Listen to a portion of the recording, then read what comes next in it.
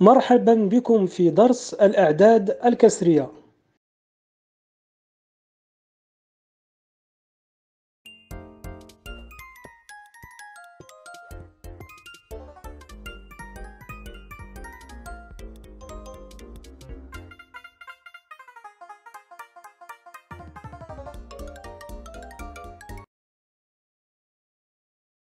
نستعمل كلمات مثل نصف، ربع، ثلث، خمس. فمثلا نقول مجموعة من الجمل نقول فيها الساعة 5 إلا ربع.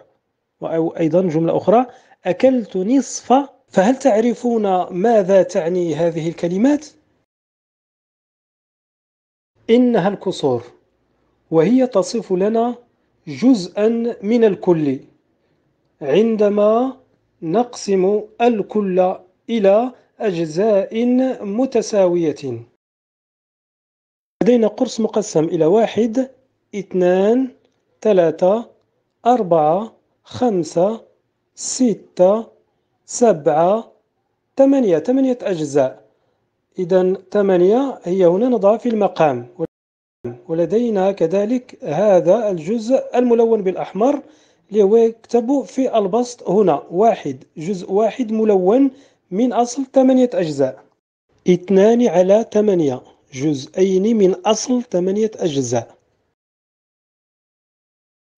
3 على 8.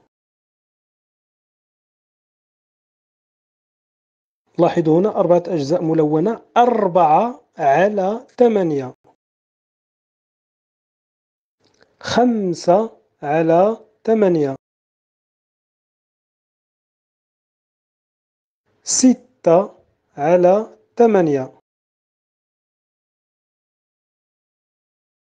7 على 8. 7 أجزاء ملونة من أصل 8 أجزاء. ثم أخيرا 8 على 8. هنا نعبر عنها 8 على 8 تساوي 1. إذن كل هذا القرص أصبح ملونا، إذن وحدة كاملة. مثال آخر: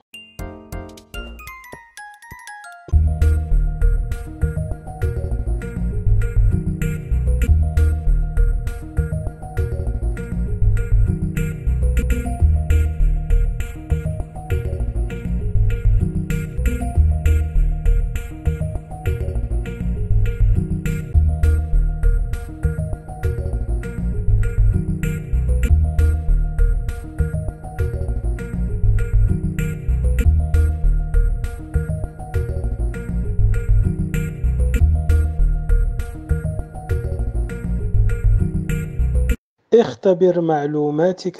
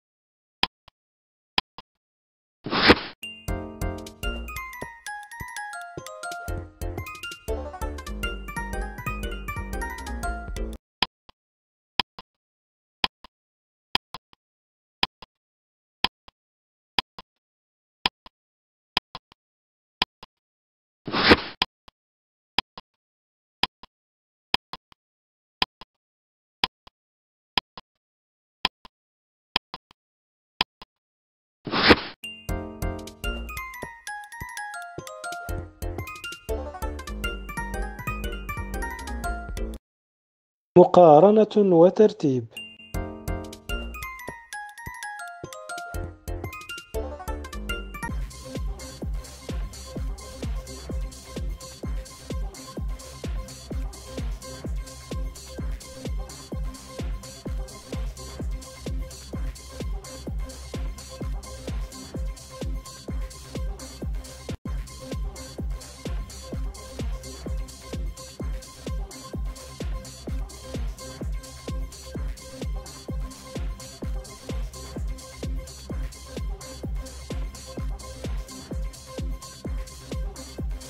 رتب الكسور.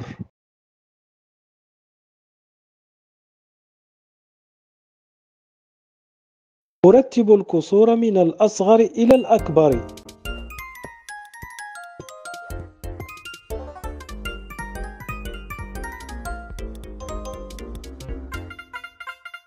الجواب: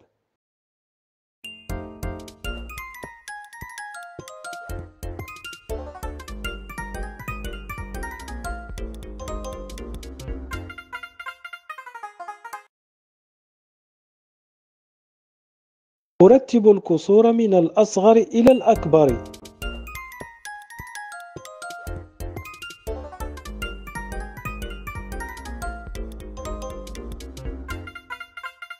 الجواب: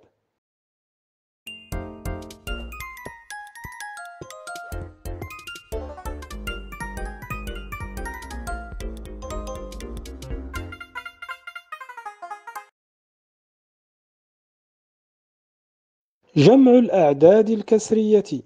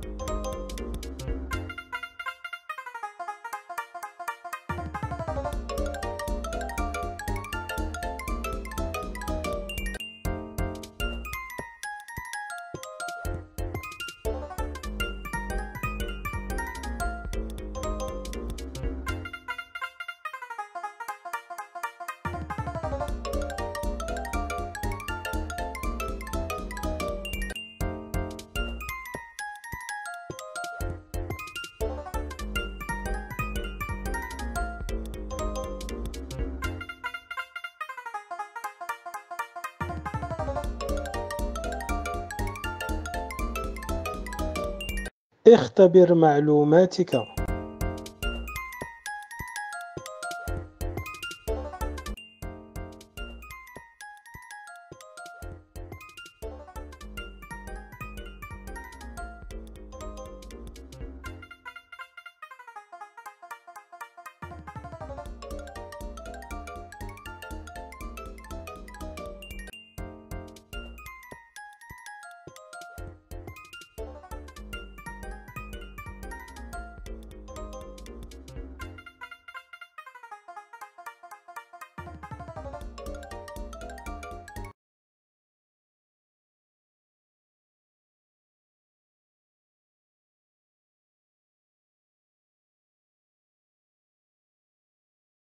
الجواب: